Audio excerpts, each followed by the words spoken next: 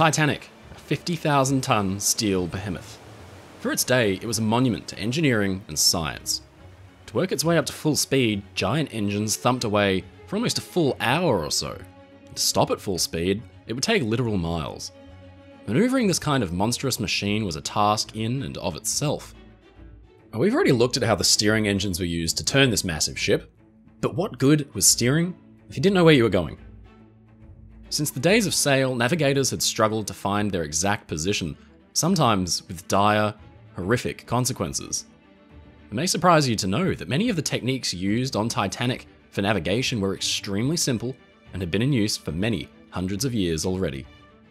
Ladies and gentlemen, I'm your friend, Mike Brady from Oceanliner Designs, and here is how they navigated the Titanic.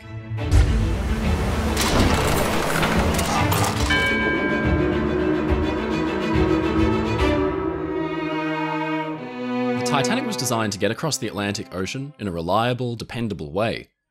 See, it was a lot like getting a flight nowadays. You'd need to know your exact arrival day and times so that your friends could meet you, or you could organise taxis or pickups at the other end. Not only that, but many passengers had connecting trains or even other voyages on other ships to catch. Being delayed or even arriving early could be a massive hassle. Reliability was key. But herein lies a huge problem. Stretching between Titanic's departure point in Europe and its intended destination was some 5,500 kilometers or 3,400 miles of open ocean. And not just any ocean. This was the North Atlantic, some of the globe's most fearsome waters. Believe it or not, for all of Titanic's size and splendor, it would still have to deal with the same issues that had plagued sailing ships from centuries before Titanic was even dreamt of. Back then, ships were at sea for weeks or months, with no sight of land, no satellite navigation to guide them. How could they be sure of where they were? A compass could point you in the right direction, hopefully, if it wasn't being thrown off by magnetic interference, and we'll get into that in a minute. But after weeks or months being tossed around in the ocean, how could you ever hope to know where you were? Or at least, where you were meant to be going? But Titanic had to overcome those same issues. It had to reliably arrive off Nantucket within just a tiny margin of accuracy. Any further north and the ship might run afoul of Massachusetts coastline. A bit further south, she might run straight into a remote stretch of New Jersey's coast. Fortunately for the crew and officers of Titanic by 1912, there were a few different techniques and technologies that helped in navigating the ship, and some were surprisingly basic. And steaming out of harbour, the first and most obvious thing to establish for your ship was the direction that you were actually heading in, and that required a compass. Back in the day, ships might have carried only one, but Titanic needed redundancies. In fact, the ship was all about inbuilt fail-safes and backups. She didn't have one compass, she had four. The first two were mounted in the bridge and the inbuilt wheelhouse where the ship was steered from. A third was mounted way back on the docking bridge. This was essentially an emergency steering platform where the ship could be controlled, say, if the main bridge had been put out of action by a rogue wave. Obviously, it would need its own compass. But there were problems with these. They relied on the Earth's natural magnetic field to point toward north. But because it was made of steel, Titanic had its own magnetic field. This meant the compass's needle might be thrown off, and even just 1 or 2 points of inaccuracy could be disastrous, sending the ship totally off in the wrong direction. To counter this, Titanic's bridge was actually made mostly of wood. In photos of the ship's construction, you can even see that the steel part of the ship's superstructure has been built, but a gap has been left for where they'd build the wooden bridge front later on. Despite this, the deck plates directly underneath were still made of metal, and inaccuracies could creep in. Obviously, having 3 compasses was useful. They could be checked and compared against one another, and in extreme cases where all 3 were showing different readings, the average might be taken between them. But Titanic had a 4th compass, and this was arguably the most important. It was mounted high on a wooden platform between the ship's 2nd and 3rd funnel, in what was essentially the very center of the ship. And being raised above the metal deck plates and exactly between the 2 funnels, made this also the most neutral magnetic point on the ship. This compass was by its very nature the most accurate of the lot, and all the others could then have their readings compared against it.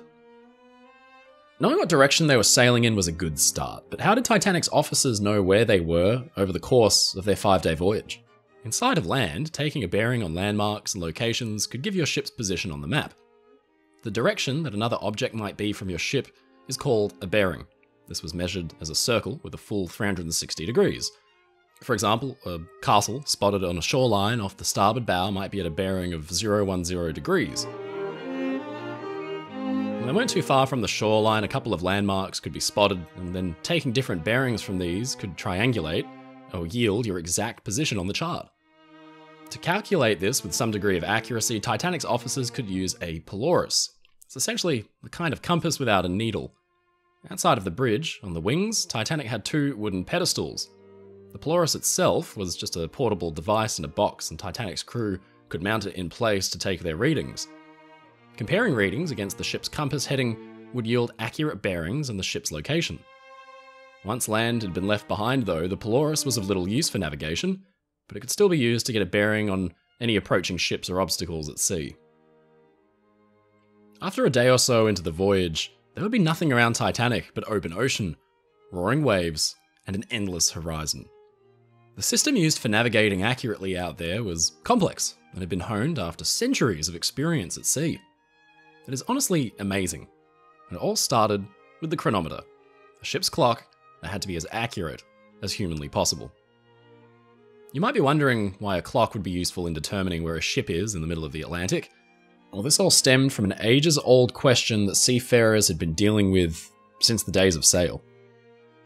The world's maps were divided into a series of geographical coordinates, latitude and longitude.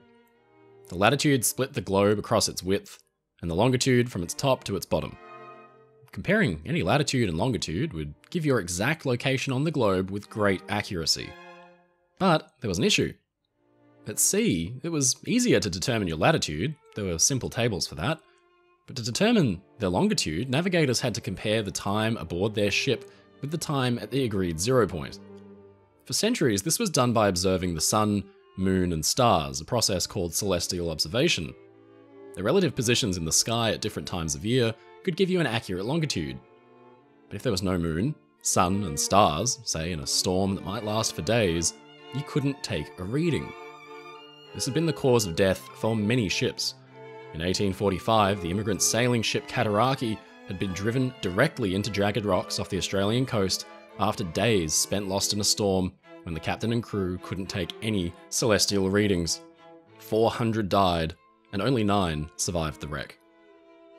By the late 1800s though, mechanical clocks had got to a very advanced state of accuracy. Ships were fitted with advanced chronometers in heavily reinforced cases protected from any humidity or temperature changes that might impact the workings inside. Titanic carried 2 chronometers. The second was, of course, a redundancy.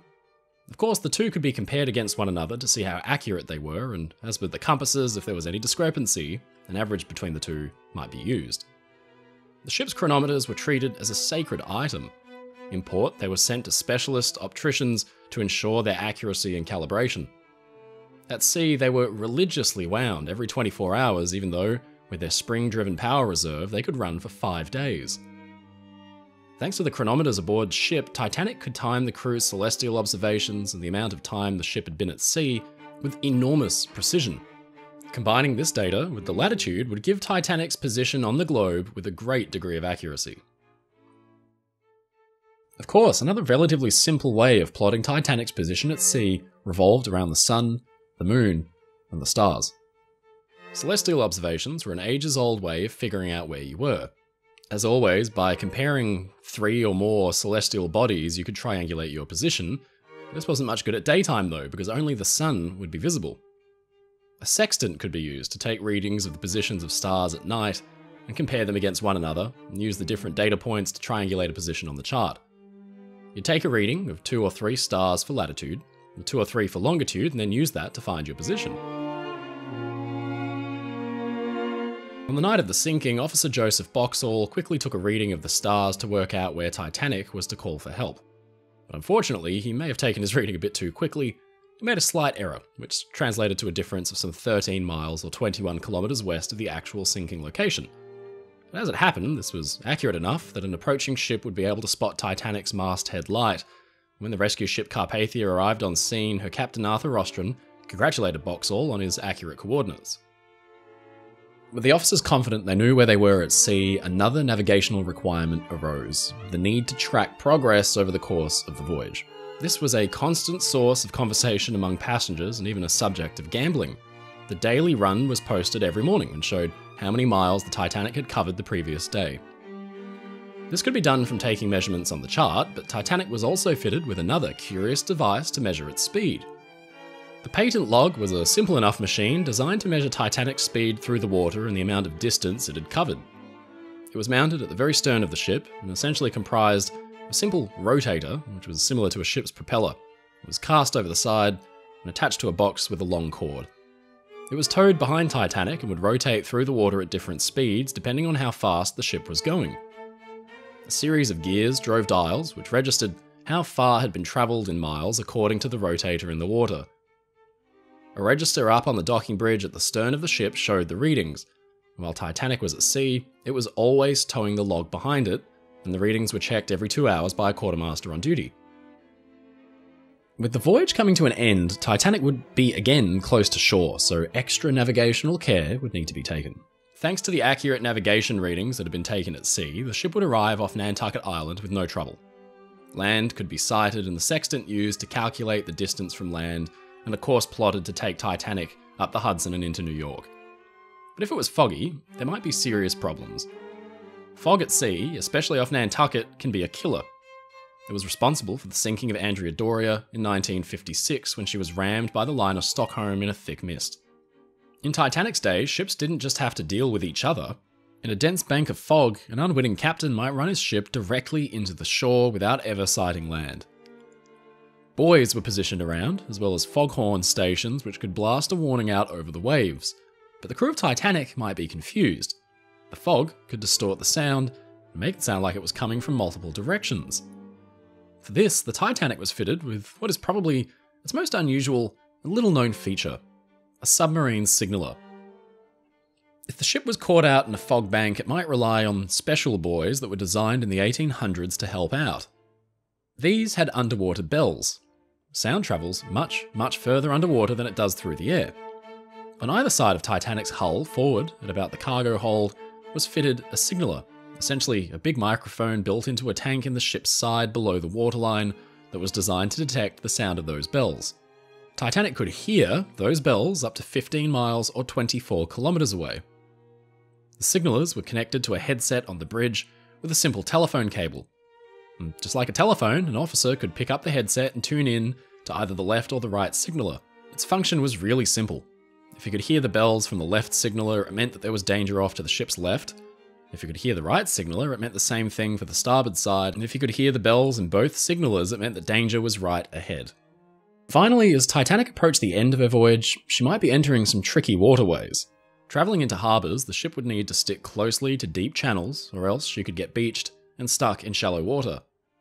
To do this, the ship needed a machine designed to register the depth below the ship's keel and ensure that there was always enough of a gap to prevent disaster.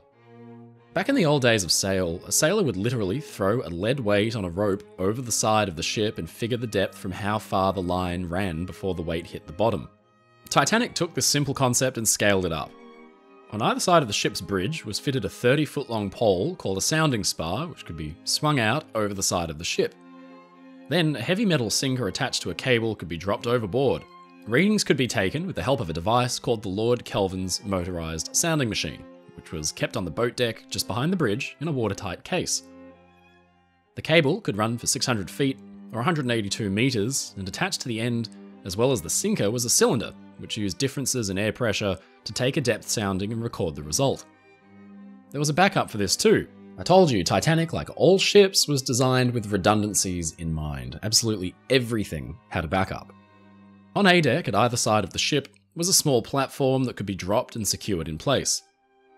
Just like on the sailing ships of old, a sailor could cast a weighted line himself over the side of the ship and count out how far the cable ran, and how deep the water was. Setting up and using the sounding machine took time, but if the ship's captain had to feel his way through unfamiliar waters, a sailor out on the leadsman's platform could take regular soundings of depth to give accurate, frequent reports. When they weren't in use, the platforms were folded up and locked to the side of the ship. You can see them appear in photos as a small dark square on the ship's white superstructure. In future years, ships would gain new and innovative ways of navigating with certainty, from wireless radio triangulation and direction finding to radar and, finally, real-time GPS, and satellite data. It seems amazing that a ship as relatively modern as Titanic mostly relied on those ages-old means of navigation, reading the stars and sky and keeping track of time. Of course, due to her short service life, Titanic barely got to use many of the devices and techniques we talked about today. Back then, with no radar, navigational hazards mid-ocean were rare, but very dangerous. Icebergs were well known and much feared by sea captains, but there was simply no way of detecting them ahead of time. You could only post more lookouts, men with keenly trained eyes to look ahead in the dark and hope that they'd see ice in time to stop or turn.